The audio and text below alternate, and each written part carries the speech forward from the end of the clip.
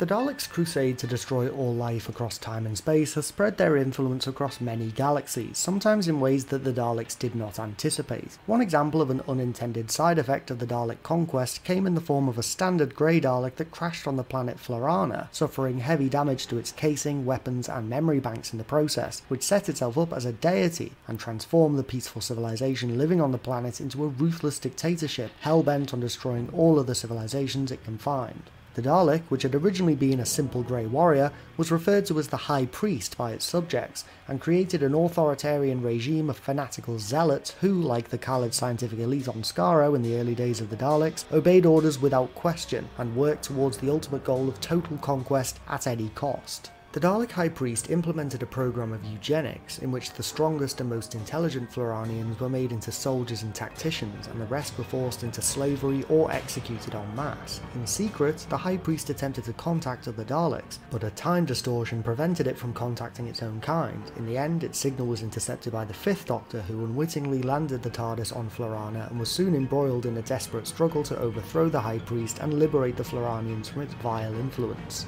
The Doctor actually appeared to be willing to assist the Dalek in returning home, arguing that helping it would also remove it from the planet, allowing the people to rebuild their civilization. As a result, the Doctor and the Dalek entered into an alliance, but the Dalek underestimated the degree to which its Dalek conditioning had influenced its high-ranking Floranian subjects. They rebelled against their leader, arguing that its attempts to flee were a result of weakness, and attempted a coup to continue the Dalek-influenced government of Florana, showing just how deeply rooted the Dalek mindset had become. The High Priest's top lieutenant would go on to prove that he was just as committed, deranged and murderous as any Dalek, and despite the fact that the Doctor, Nyssa and Tegan were eventually able to overthrow the Floranian government, it took the planet centuries to recover from the effects of the Dalek High Priest's influence. The interesting thing about the Dalek High Priest is that, despite the fact that it lacks its physical strength due to the damage to its casing, it is still able to propagate Dalek ideas. Much like the Dalek from Jubilee, the High Priest reaches the conclusion that, if it cannot rejoin the Daleks, the next best thing is to corrupt the society around it with Dalek ideas, eventually creating a regime that is just as bloodthirsty and ruthless as any Dalek empire. What do you think of the Dalek High Priest? Have you listened to The Elite?